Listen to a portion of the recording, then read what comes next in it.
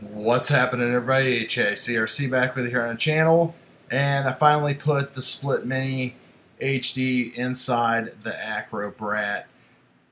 Tommy's video came out, so a lot of people are jumping on board, so I figured I would apply my knowledge and try to help the community out and see what's going on.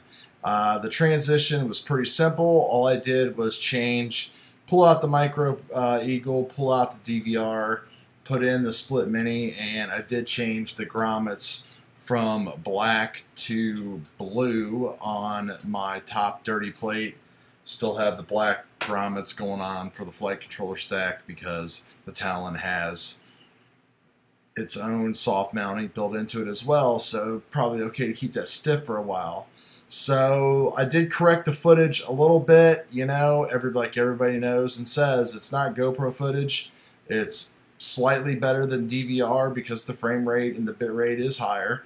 The light transitions are there. They're a little slow. I do fly this with my exposure compensation up, I think like 1 or 2 notches, and I don't know if that is +1 or +2 or +0.1 or +0.2, just because I do notice that it doesn't, if you bring the exposure up a little bit, it doesn't wander as much when you fly around in any conditions. I learned that pretty much from my STRIX NANO GOBLIN. So I've increased the sharpness a little bit, and I've added a little bit of saturation and just took the exposure down just a touch in Adobe Premiere. And it was it's pretty windy out today, and you know, I was pretty surprised. It was easy, you know, no jello in this video, and it's like high noon, super sunny out.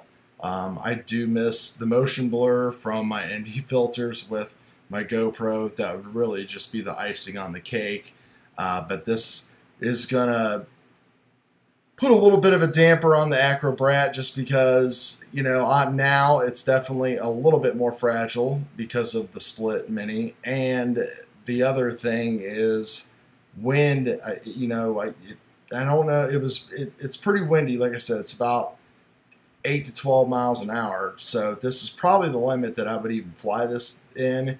I probably wouldn't even fly at any higher wind just because it was getting blown all over.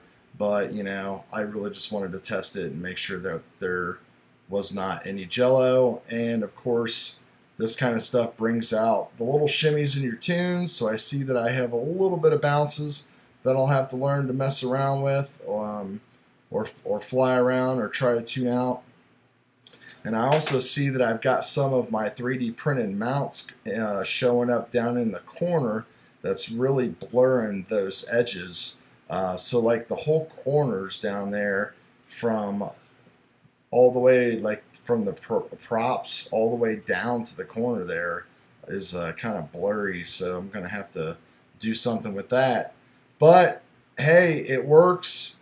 It's 83 degrees out, 84 degrees out today, say 8 to 10 mile per hour winds in Ohio, and humidity's up a little bit. So that's your report, and I'll keep on flying and testing in different conditions to see how this combination holds out. Fresh gem fan props, so we're all good. We will talk to you guys later.